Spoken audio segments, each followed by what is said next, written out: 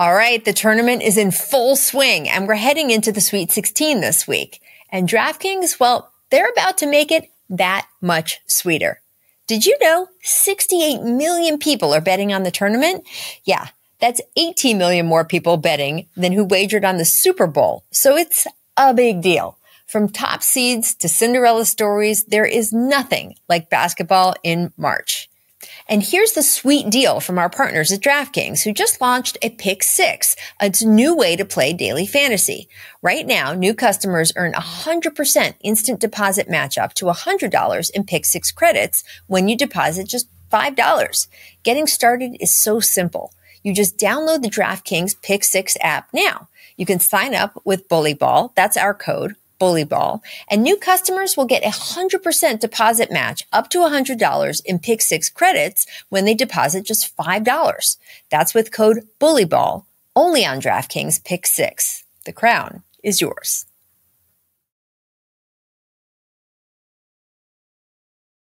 If you've been listening to Bully Ball, you know that we are just loving women's college basketball right now. Star players are making this a tournament to watch.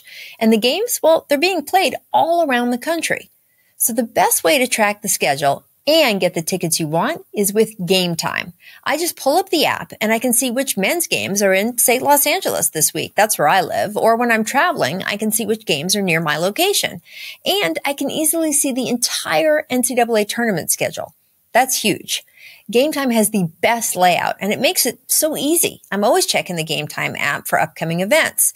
I can buy tickets stress-free because Game Time has a money-back guarantee. Let me say that again, a money-back guarantee. And Game Time always comes through with the last-minute deals. So I know that I'm getting the best price. Game Time is great for concerts, too. I can just pick my section, I can see the view from the seats, and Game Time will pick the seats for the best price. It just takes all the frustration and the guesswork out of it. It really helps me when I want to see the shows that I want to be at. So download the Game Time app, create an account, and you can use the code BULLYBALL for $20 off your first purchase. That's right, code BULLYBALL gives you $20 off your first purchase. Download the Game Time app today. You've got last-minute tickets, lowest price, guaranteed.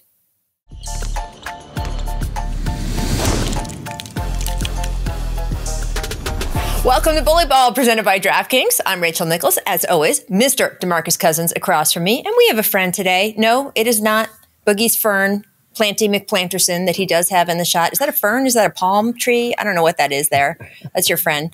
It's magical. It's magical. Our magical plant. That's a whole different thing. Their magical plants look different, Boog. I'm just going to say. Our non-plant division, our other friend, Rajon Rondo. Doe, welcome to the show. And you've been the name on everyone's lips this week. LeBron James did his first podcast with JJ Redick, and you're the guy. He said his former teammate who should be coaching, who's not, he said it was you, and they were wondering why you're not coaching. So we've got you. Why aren't you coaching? Well, I'm just waiting on Bron to buy that team in Vegas, and then I'll be ready to go. No, I'm just at home, obviously, with the fam, finishing my degree at the University of Kentucky. But main priorities is my daughter, getting off of college properly, and she's really big into volleyball right now, getting a lot of recruitment. So I just want to be here for her, and that's my main focus. So eventually, hopefully, really soon, I'll be in coaching alongside with ready to hire my new staff. I believe Boog might make the cut. I do need to enforce on the staff because people be these kids nowadays. They might fight the coach. So I need a guy like Boog on the staff, just security purposes. He'll have dual purposes on the staff. So I was going to say, what would if he was one of your assistant coaches, what would you put as his specialty? Security / big man coach. So, all right, just checking. You taking that job, Boog? Absolutely, yeah. I got to rock out with my dog, but he's giving me short end of the stick, which is fine. I work my way up, but all game winning plays are ran through me. I don't give a damn what he has to say. That's part of my contract. That's the only way I'm signing, though. That's the only way I'm signing. All right. Well, I don't want to predict anyone's demise because every single one of us on this podcast today are big Coach Cal fans. But your alma mater could be calling you guys soon. I don't know. It has been rough rough down there at Kentucky. It's been, 4 or 5 days, guys, since UK dropped to 1-4 in its last 5 NCAA tournament games under Coach Cal. I'd be remiss if I didn't ask you guys about this before we get to the NCAA stuff. There is blood in the streets down there. First of all, the Lexington Herald-Leader newspaper misspelled Coach Calipari's name today in the paper in an article about whether he should be bought out of his contract or not.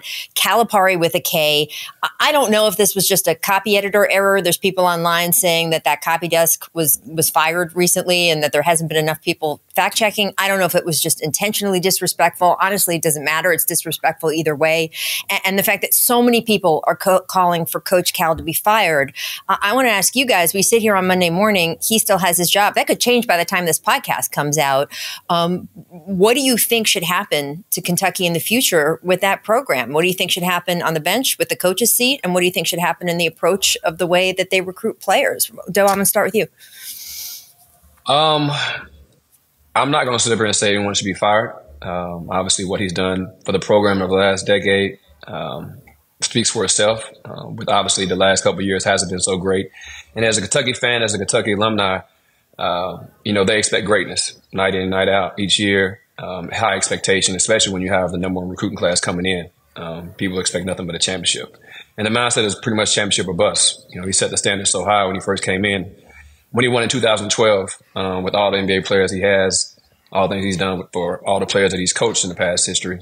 But now with the loss of Oakland, allowing a guy like Jack to even shoot 20 three-point attempts in the game. Knowing coming into the game plan, he's only taken, I think, 4 to 8 mid-ranges all season. And for him to come out all season. All season before that game. And for him to come out, threes. For him to come out and make 10 threes, 7 in the first half, to me, that is on the coaching staff. That is on the player personnel as well, understanding the game plan and scout report. That guy shouldn't have had any effect on the game, let alone 32 points with 0 assists.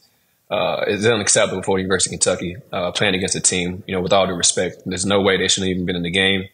And I get, they're a little bit older.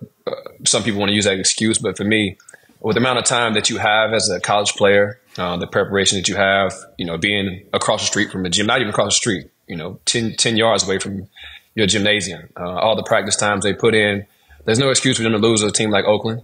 And like I said, with the talent they have, 7 potential NBA draft picks, it's just unacceptable for them to lose to those guys. What you got, cuz? First off, my story at Kentucky started off under Calipari. So I was one of the first classes to come in.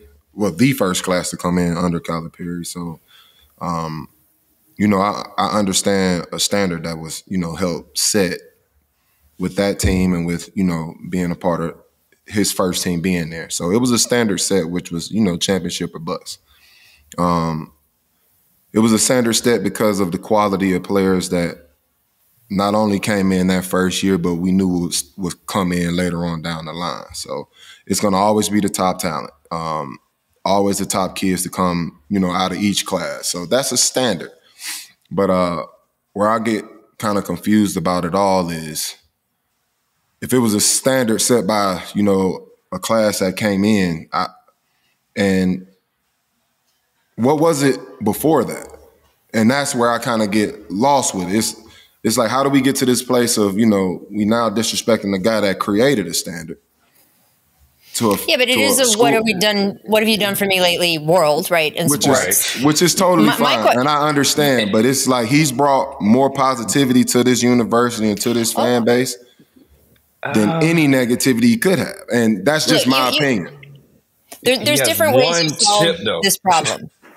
But there's different ways you solve that problem, right? So either you can get rid of him, right? That's one, to say, great, he hasn't been able to compete in this market in a while. Let's get someone else.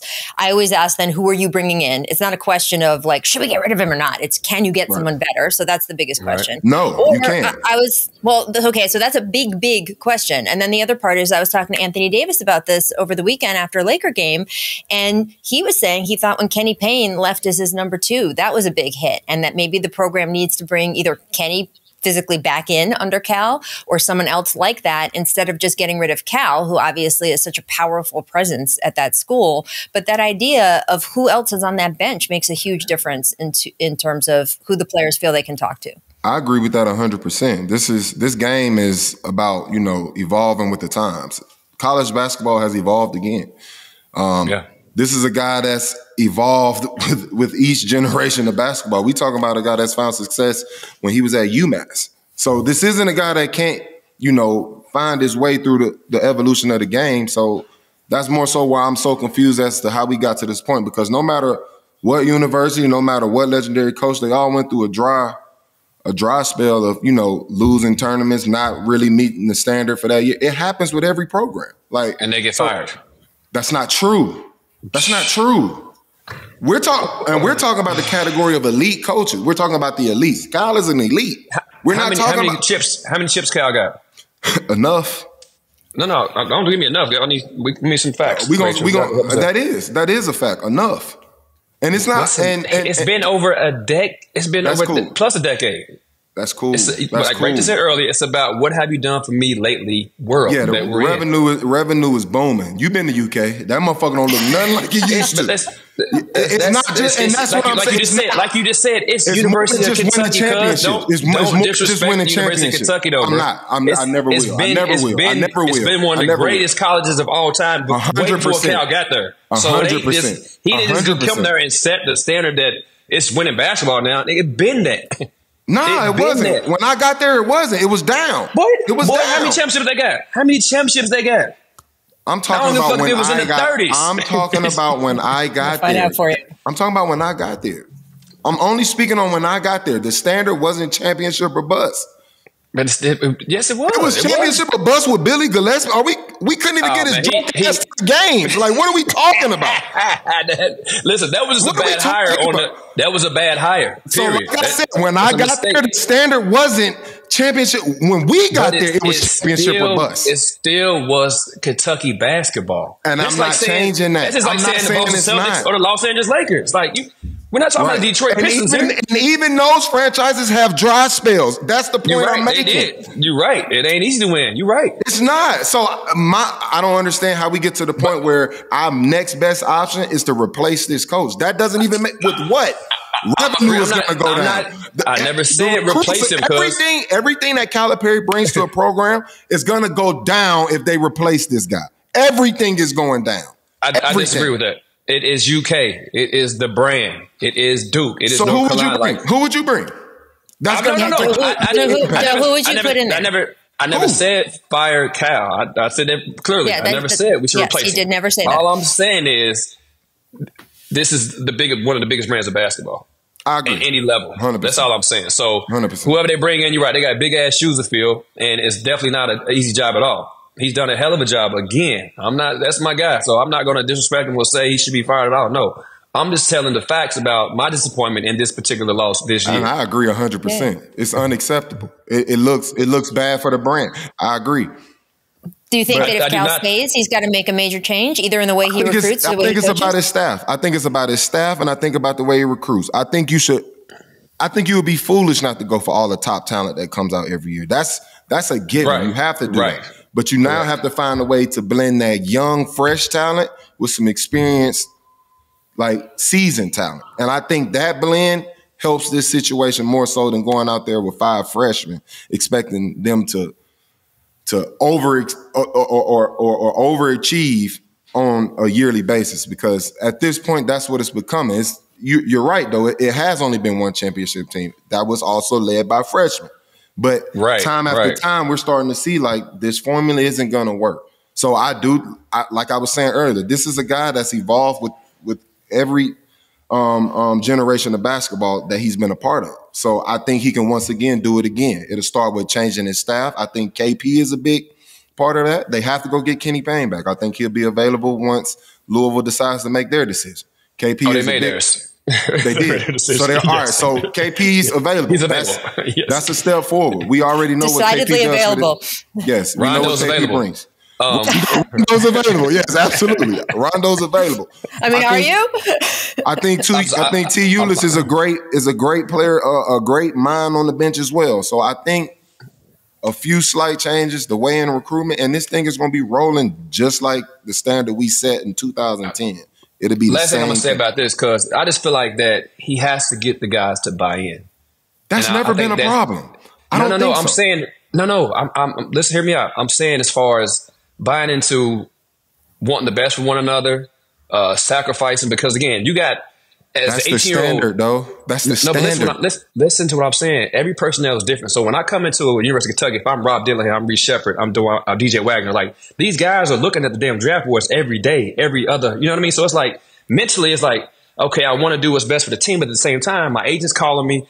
You know, I got the NIL deal money's coming in. So these are just different times that these kids are going through to buy in, to understand, okay, it's about sacrificing every night on the floor. I don't think they did that completely in understanding, okay, we need to focus on winning versus looking at the draft board. Because again, your personnel is different from when you came in. AD's team is different. So the times are different. Like I said, they're getting money now. So I feel like they have to buy in kind of how, I hate to always go back to it, but like how Doc got us to buy in with the 2018. You know, we had a lot of new faces. Then what you said, mix in with some high IQ guys, mix in some veteran guys that know the game with the young talent, and mesh to buy in to get one common goal. And I don't think they did it this year. And that's why I think they got bopped early exit because of that.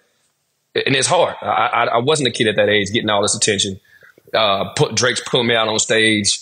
They're telling me I was not a first round pick. Now I'm top 5 pick and Reece Shepherd. So again, that's a lot of pressure to understand. Quiet out all the noise and focusing on winning one game at a time. And I think that's what they didn't do a great job of. And I think that starts with Cal and the staff getting them to buy into that system for me. So let's go to the NBA, guys, because there's still a lot happening in our league. Houston has been on fire. They've won 8 straight, 9 out of 10. They're only 1 game back in the loss column from Golden State for that final play-in spot. There's 13 games left. And all of this is happening with Şengün being out. He's been out for the past 6 games and counting after a sprained ankle. They don't necessarily expect him back for the rest of the regular season.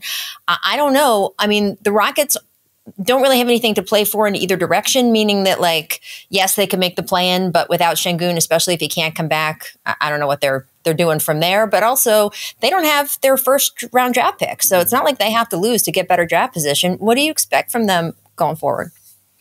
I think the 8-game winning streak that they're on right now is more so credit to the level of play that Jalen Green is playing at. The kid is playing lights out basketball. I want to say he's averaging 30 plus over this stretch. He's playing the best basketball of his career. Obviously, they're missing a big piece in their young big man Şengün.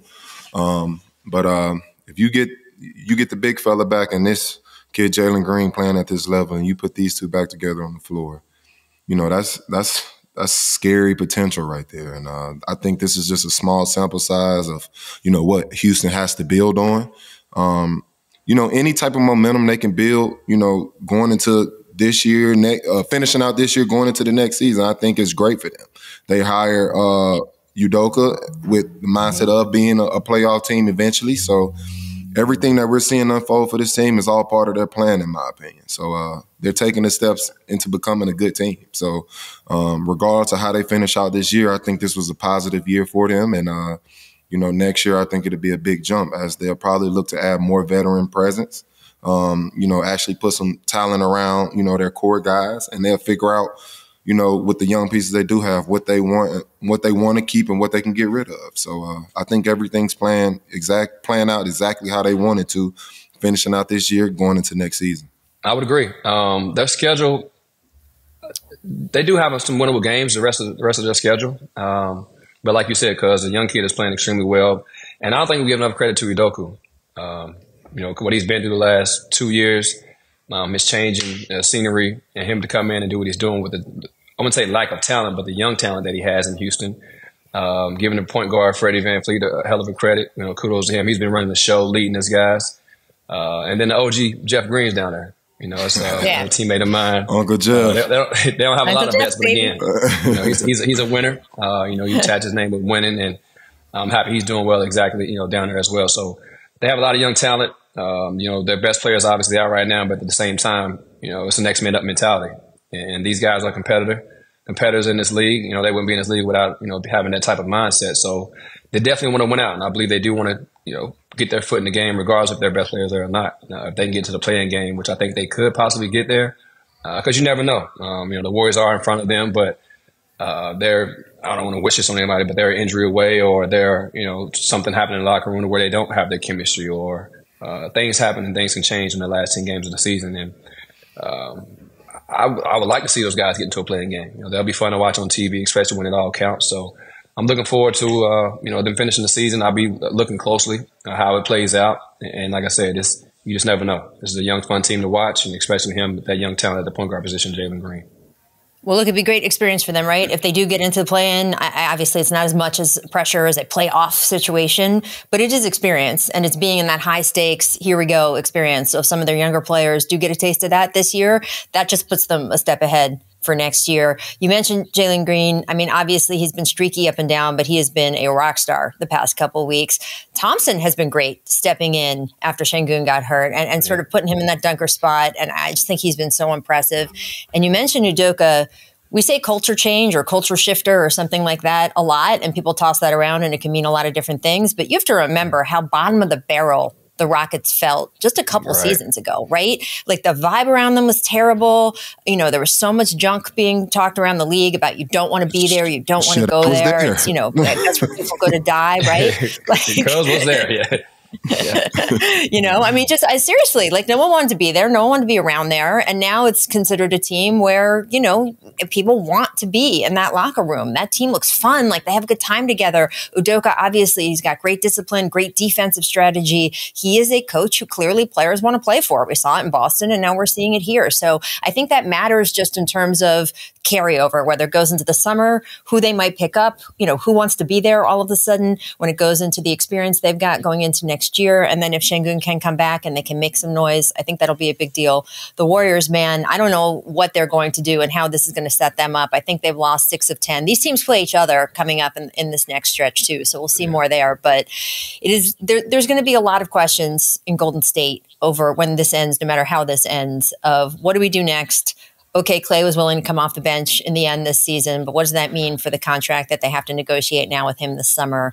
You know, do they want to be a team that just keeps it together no matter what until the wheels fall off? Have the wheels already fallen off? You know, all of these questions are still coming up for them. It's a lot. I don't know. Quick on the Warriors, guys. Though, would you make a huge change there this summer if they either get in the play-in and lose, or you know, if things don't end in a great way this year? Absolutely. I'll make a change. I'll make a big splash. What would you do? If they don't get in, what would I do? Yeah. I might have to figure out where we can put, you know, Draymond and Clay. I don't know. You know, Boogie probably could speak to that more. He's played with those guys personally. But for me, it might be time to break up that dynasty. I don't think you continue to hold on to it. Just how they broke up the big three in Boston. It's got to be a point in time where you do break it up and try to move forward. Not necessarily meaning rebuild, depending on the draft picks and who else is available come trade time this summer. But if they don't make the play-in, then definitely got to get rid of you know, some people on the team. My opinion, I think I've spoke on this before, but I think it's time for a change in leadership at the head coach position. You know, that small ball era of basketball is done. And I think that's what Steve Kerr's, you know, specialty was in that, you know, in that style of play, in that moment in time. I don't think the last championship team had a 7-foot center. So obviously the small ball era is over. I'm also leaning towards the leadership. I still think you have great core pieces in those guys. I think they're the foundation. I think they deserve to ride off in the sunset on their own terms. They've done that much for the Golden State Warriors. Once again, I don't just look at the production, you know, of what they've done on the court. I think about everything they brought to the organization. When they purchased the organization, it was, I may be wrong, but it was somewhere around $500-600 million. You look at this organization now, it's worth $3 billion. It's crazy. Joe Lacob did not do that. Steve Kerr did not do that. Steph Curry, man. Steph Curry and Klay Thompson did that. And let's throw in Kevin Durant as well. Like, those guys did that. So, like I said, I feel like they should be able to go out on the terms they want to go out on. You know, what Klay is going through, I get it, bro. Like, I was in that spot trying to, you know, accept the criticism of guys who've never done it at your level, but you gotta accept, you know, their opinion of what you should be as a player. Like, it's hard to deal with. So I know Klay's in a tough spot right now. But I think it's time for a change in leadership. I think those guys ride off in the sunset, and you know, you figure out a new style of play and what talent to place around those guys to be a productive team. Steph Curry still has a lot in the tank. Klay has a lot in the tank, and so does Draymond. I think it's about filling out, you know, the roster with real ideal talent that'll also enhance them and vice versa. Because what can you fill it out with their contracts? What can you fill that roster out with? Again, everybody. I'm not saying contracts shouldn't change. I said they should be able to ride off in the sunset. I'm saying, but how do you incorporate other talent around Klay's them? deal is not done yet, so we're going to see what happens this summer and whether, you know, Klay. They put an offer on the table to him this past summer. He didn't take it. Obviously, now that offer is going to be a lot lower. So the question is sort of, how little are you paying him, and what does that free up? I don't know. They're still way overextended. That's the reason I said I understand the place Klay is in, because it will be a change in, you know, his value amongst the league. And I believe he think he'll be able to, you know, maybe find it somewhere else, which may not be the case. You know what I mean? That's just how the league works. But I still think it should be something where this guy rides off in the sunset on his own terms. I think he's due to respect to figure it out. So that's more so what I mean by when it comes to that. I agree with you. Contracts do have to change because the production isn't the same. It's only one guy going to be making the money he's worth, and he's one of the faces of the league. Understandable. Correct. Also, what I was going to say is, by the way, it doesn't matter in the end what any of us watching think. It matters what Steph Curry thinks, right? If Steph would rather keep this team together and just, hey, let's see what we can do, they will be there. If he wants Steve Kerr to stay there, Steve Kerr will be there. If Steph goes to management, or management comes to Steph and said, what's more important to you, sort of the loyalty factor in being with these guys or winning another title, those are not the same thing anymore. I mean, it's pretty obvious that those are two different roads. So it's okay. The answer could be either one. Either answer is okay. The question is, which is your answer? And I think what Steph answers that question will sort of determine this franchise. It's just always a bummer to see sort of some of the ups and downs and backs and forths of what you say are these great champions and guys who have given so much to just the league, the team. We've watched them do so much and accomplish so much. I'm very interested to see how this next stretch goes, you know, with these teams we're talking about: Houston, the Warriors, obviously the Lakers. And then there's jostling in the middle of that Western Conference bracket too. We got to talk about what's going on with the Pelicans, guys, because they've won 8 of 10. Zion was a beast on Sunday. He scored 36 points, beating the Pistons. And look, it was the Pistons. They were shorthanded. I know, I get it. The Pistons. But okay. But we have seen, look, we've seen all over the league this year. You know, the Lakers, for 14 from the field. Like, the Lakers go in without LeBron to Boston and they win. I mean, you know, stuff happens. You still got to beat the teams you're supposed to beat, and we haven't seen that all season. So the fact that Zion went in, beat this team, as you said, 13 for 14 from the floor, 10 for 14 from the line. This all happened in 36 minutes, 7 rebounds, 6 assists. The crowd, the Pistons crowd, cheered him when he left the game. Things are going well for this team. They're only. Why are you laughing at me? What? Okay, go. What? I mean, it's like it's Detroit. Back when I played, it's like when you played against the Phoenix Suns, you knew you were gonna get your numbers. It's like, you know, this is a game where it's like, okay, I'm gonna get my numbers up, or you know, I need to reach a certain milestone in my contract. This is the team you get it on. But looking forward, no, seriously, look, I went to the game when I watched against Boston. I didn't know. Again, I don't want to be sound disrespectful, but I went to the game. I watched the Boston-Detroit game. Yeah, I could name 2 players on the floor for Detroit. I mean, I've been out for a while. I'm a little older. I don't watch much basketball, but at the same time, I didn't know a guy on the floor. But jumping back to the Pelicans, these guys have a tough-ass stretch coming up. They got OKC, Bucks, Celtics, Suns, Magic. Now, with B.I. out, Brandon Ingram out, I don't know. I feel like they possibly could drop. Even though all these games are at home, which role players play better at home, but at the same time, these are the top teams in our league coming in ready to go. So I don't know what Willie's going to say to get these guys going. It is obviously next man up mentality. And if Zion can play the way he's playing, but again, these elite teams, he will not shoot 13 from 14 from the field. I mean, I'm sure they're going to pack the paint, make him shoot the game. So again, obviously the scouting report will be different. The personnel that he's about to play against is going to be completely different. and he's going to find a different way to be effective. And to me, who's their other playmaker? With all due respect, CJ McCollum, he's obviously a score-first guy, but with BI out, who creates the offense for the Pelicans coming up? Trey Murphy. Okay, cuz. Against the Celtics, the Bucks, the Suns. Okay, I'm gonna watch these games particularly just to talk shit to you the next 2 weeks, see how it works out. Check Shane on. Well, I feel completely different than this guy. I'm gonna give the Pelicans and Zion a lot more credit because they're not getting that. I mean, early on, I would say the past 2.5 seasons, Zion has received so much criticism. Like we've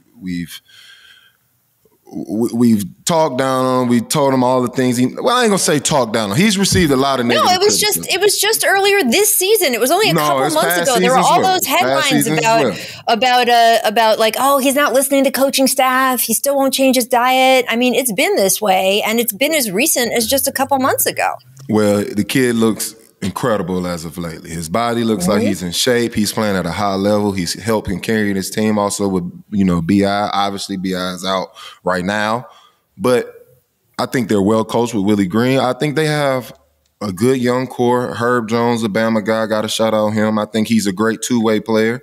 Trey Murphy, he's an under-the-radar guy, but he can really, really play this game. He's a young, up-and-coming talent.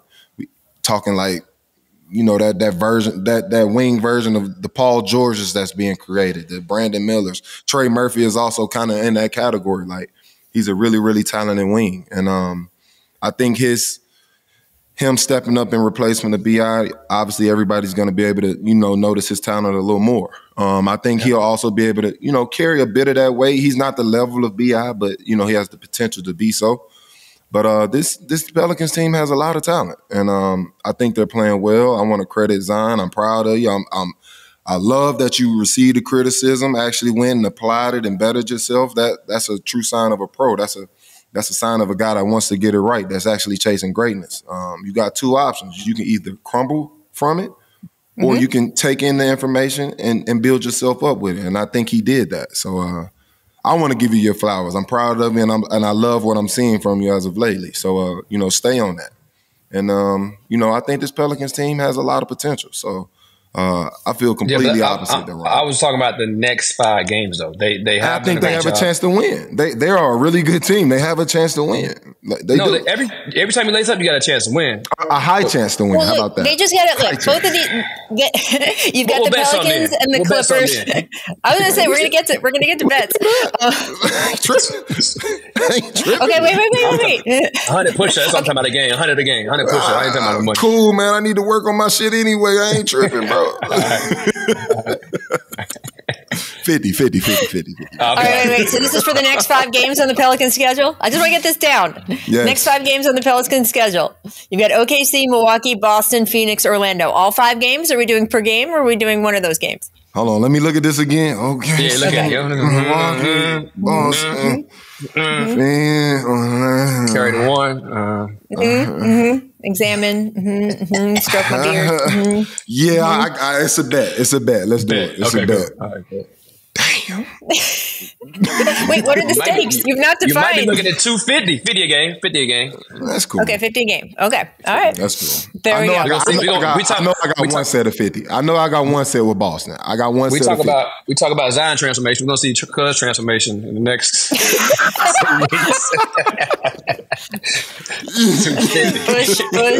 Push. Well, look, the Pelicans are in 5th right now. They're definitely in striking distance of the Clippers in 4th. I'm not sure it matters, where those teams go in terms of, who has home court in a potential series there. I think both of them just have to worry about staying out of that 6th spot. With the Clippers, though, look, they've not had a good stretch, right? At one point in the middle of the season, it looked like, man, they could actually be a title contender here. Right now, it just looks like they're struggling to find themselves going into the playoffs. Obviously, the Russell Westbrook injury We all said it at the time. Obviously, the players, Paul George made a big deal at the time. This is not nothing. Just because Russell Westbrook was the guy, the odd man out when Harden went in, he was the guy who ended up on the second unit. That was a huge difference maker for their team, and we're seeing some of it. And we saw it on Sunday. The Sixers came in, defeated the Clippers. Right. This was the first game played between these two teams since James Harden got traded. I just feel like the Clippers are still trying to find their way, and the Sixers, who've been trying to stay afloat without Embiid, are starting to see a light at the end of the tunnel. They're 8th in the East. They're tied Indiana and Miami in the loss column. They're 6 and 7. But Embiid's been progressing. He could be back in the next couple weeks. And I guess I want to ask you guys, if he is able to come back, what will that be like for him? He has been missing for nearly 2 months, I think just around 2 months. What is it like to come back from an injury, especially a big man, Boog? What can we expect?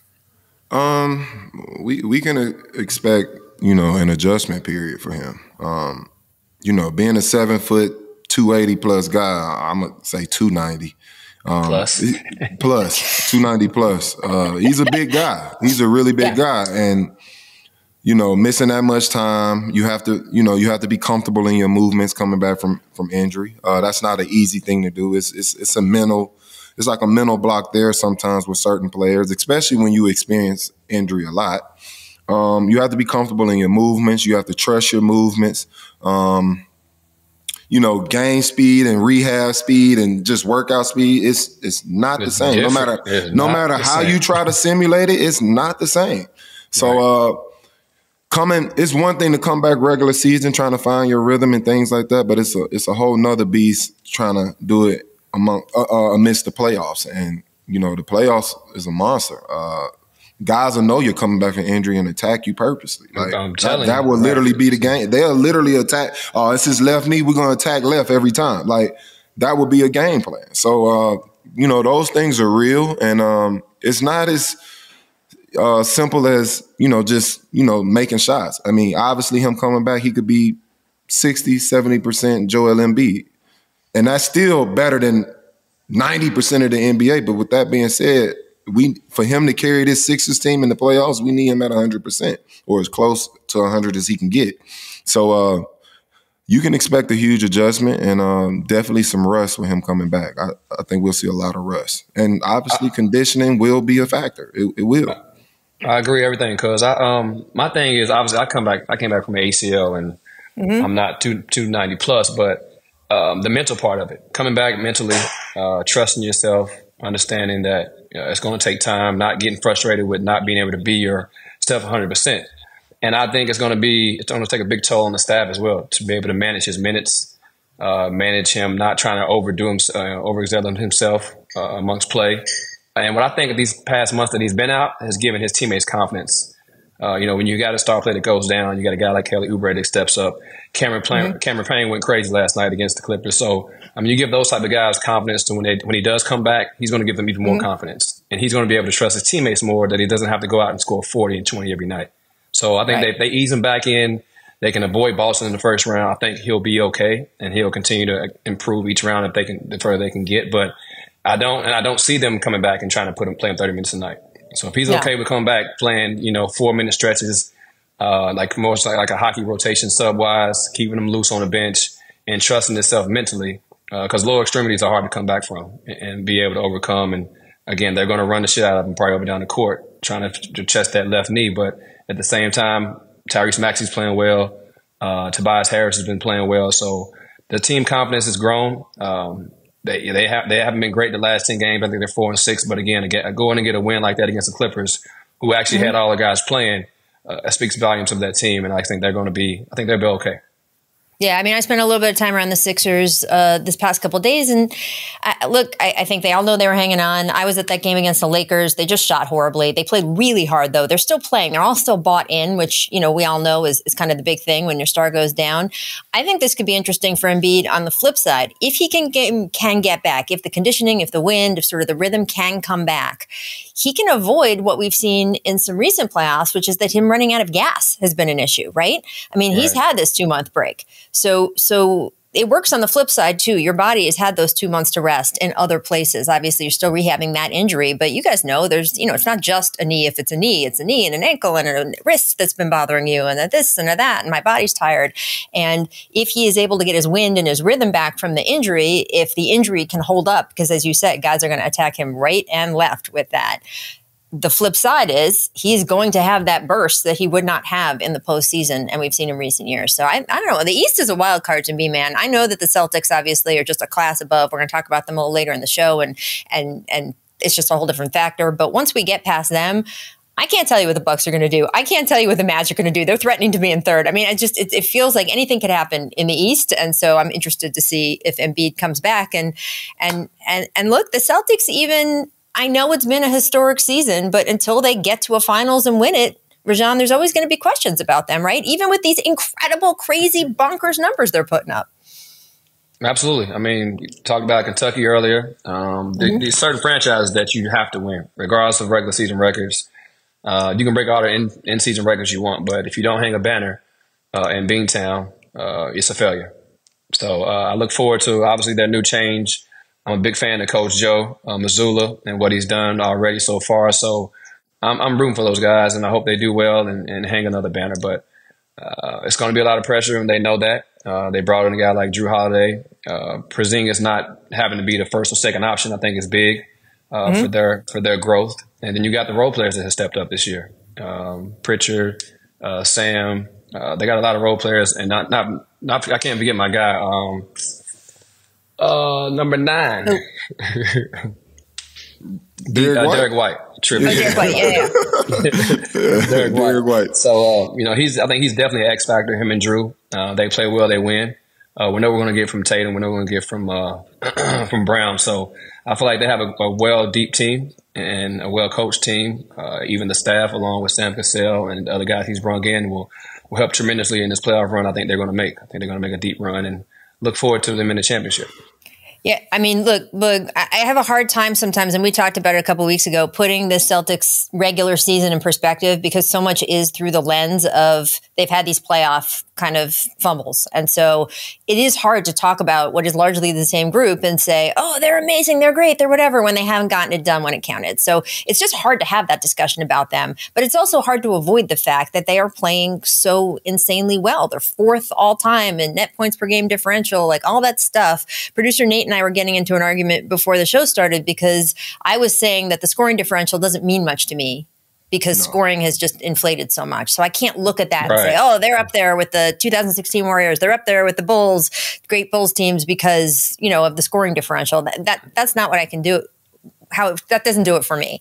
But I guess my question for you, Boog, is as you're looking at the Celtics team, can you put what they're doing this regular season in context or it doesn't, you can't without the postseason element? I say yes and no. And the reason I say one, yes, pick one. I can't. I can't. Right. I can't. Okay. All right. You got my answer. It's yes and no. But thank you, Dove. Dove, help me out. The reason I say yes, he want to be right and wrong. I mean, hey, how can you lose, baby? Man. But nah, I say yes and no. Yes, because the regular season gives you a sample size of what you can be in the playoffs.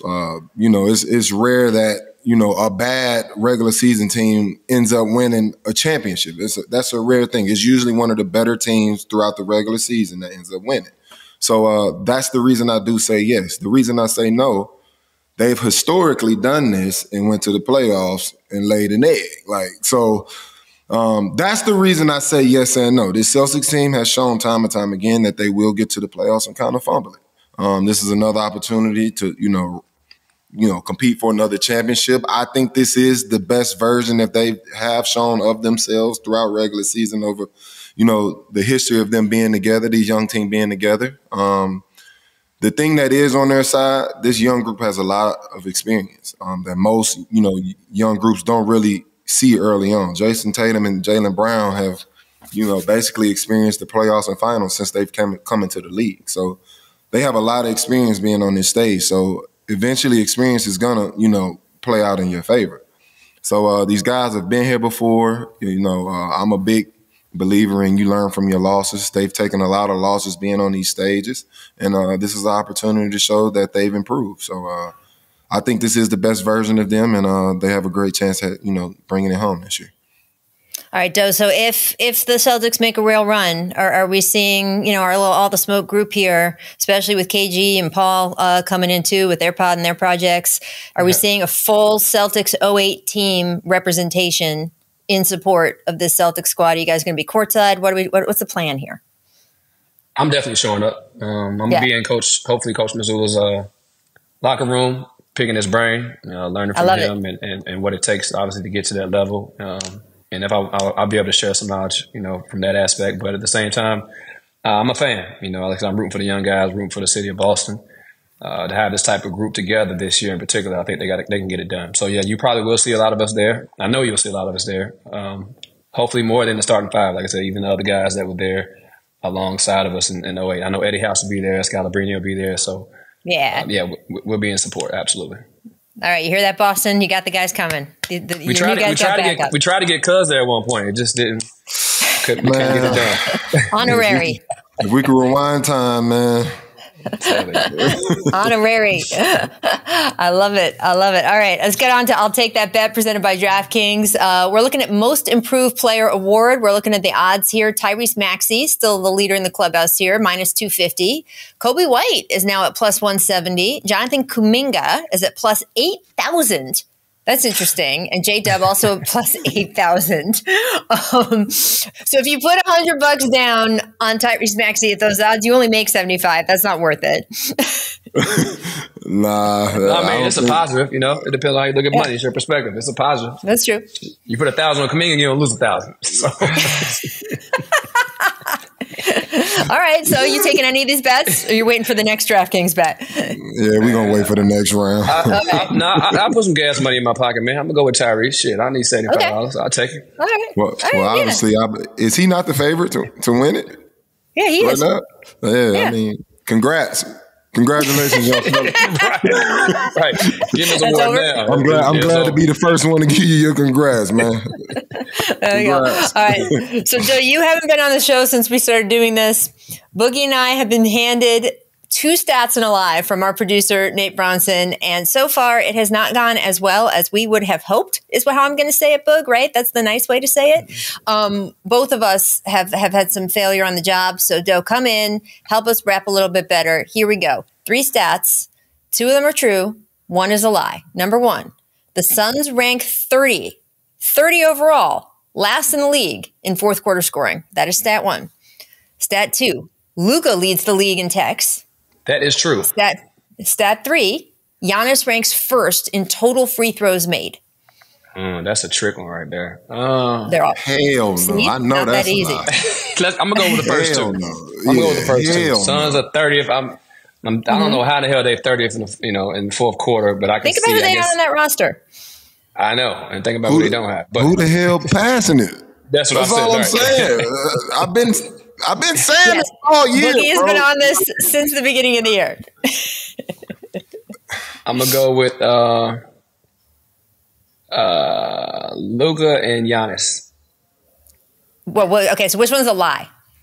The lie is Giannis ranks first in total free throws made. What about you, Boog? I think the Suns and the Luka one are true.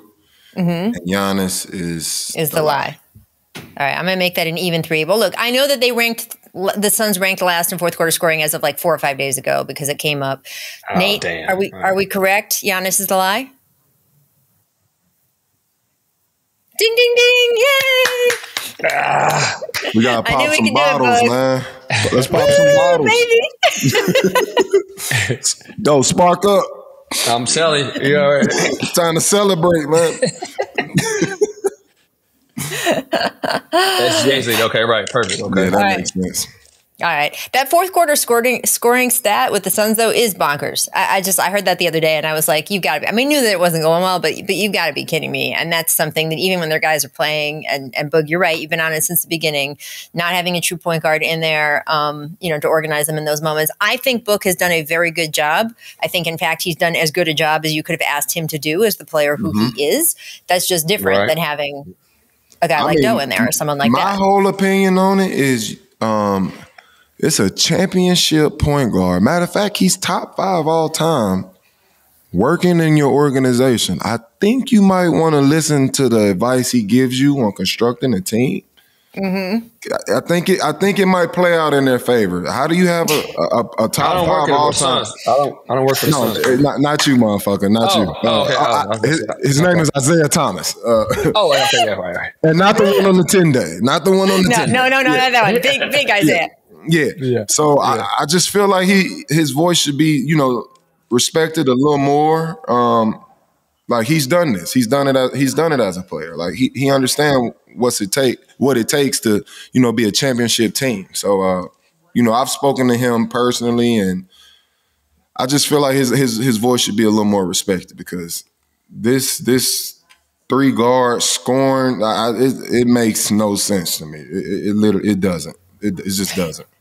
And obviously it's not working. So that's just my 2 cents. Well, the Phoenix Suns, a team that used to have 200 starting point guards on the roster, now has no point guard. It's just like a whole man. That team has never gotten that position right in a very long time. So I don't know. All right, well, gentlemen, I hope by the time I see you next, Kentucky basketball will have solved all its problems, possibly with the 2 of you. We'll see. I want to know what's the outcome of the betting you've done on the show tonight. We'll have to see what happens there. What particular jobs Rajon Rondo is up for over the next 4 or 5 days. We'll have to find that out. There is a lot going on Bully Ball. Boogie's plant. Boogie, does that plant have a name yet, by the way? Weren't we discussing? Nah, but just know it's flourishing. All right. Planty McPlanterson. It's flourishing. Yeah, it's flourishing. Bring that over. Show Doe. Put it more in the frame. Show Doe what you got. Come here. I want to meet you. That's his special friend. Okay. You can love your plant, Boogie. Just don't love your plant. No. It ain't on no weird shit, but I do love my plant. So it's you talk to him. You talk to him often? It depends on if I'm on the gas or not. Oh, okay. You're supposed to talk to plants. In all seriousness, you're right. That's what I'm saying. You're right. Yeah, that's what I'm asking. We connect. You spend time. Okay. Take care. Come to Bully Ball for the NBA basketball. Stay for the horticultural advice. You can catch all episodes of our show on the DraftKings Network. That's exciting. All the Smoke Productions YouTube channel. You can listen to us wherever you get your podcasts. We will be here. Rate, review us. We will see you next Monday. See ya.